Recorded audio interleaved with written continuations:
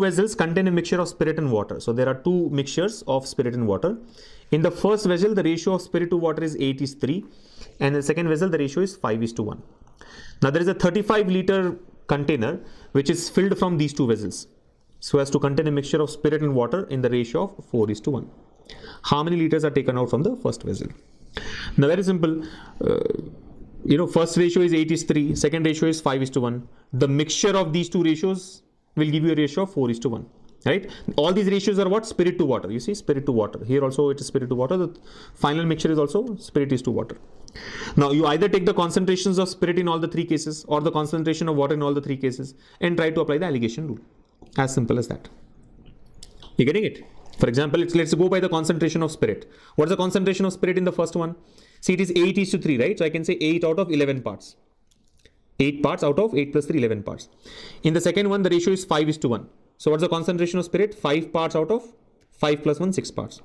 In the overall mixture, the ratio is 4:1. So what will be the concentration of spirit? 4 parts out of 4 plus 1, 5 parts. Apply alligation rule to this. You will get a ratio.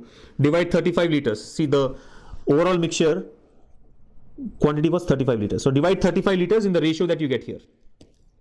Right? That will give you the final answer. You're getting it? So it will be like 5/6 minus 4/5, which comes here, and this will be 4/5 minus 8/11, that comes here. That's the ratio. Divide 35 liters in this ratio. Okay. There is a smarter way of solving the question. The smart way of solving the question is that you know that the quantity of he's asking us to find out what? How many liters are taken out from the first vessel. We know that the ratio in the first vessel is 8:3. So the answer should be a multiple of 11. But here there are multiple options, is a multiple of 11. See, the ratio of spirit to water in the first container is 8:3. 8 parts and 3 parts, 11 parts. So whatever is the quantity taken, there has to be some multiple of 11. Unfortunately, 22 is a multiple of 11. 11 is a multiple of 11. 16.5 is also a multiple of 11. 1.5 into 11 is 16.5. 17.5 can be eliminated if I go by that technique. But since there are 3 options left out, we'll anyway have to do the complete solution. Right? So just do that. What comes here? 30 is LCM, right? So 30 is LCM, 5 into 5, 25, and 4 into 6, 24. 1/30. Right? Here 55 is the LCM. So 11 times, right? 44, and 5 times gives you 40. 44 minus 40 is 4.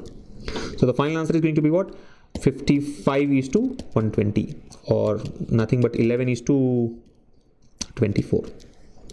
That's it. If you have to divide 35 liters, see, total quantity is 35 liters. If you divide 35 liters in the ratio of 11:24, the first one will be 11 liters and second one is going to be 24 liters. Straight, right? 11/24 itself is 35. So the first quantity was 11 liters. The quantity taken from the first container was 11 liters. The quantity taken from the second container should be 24 liters.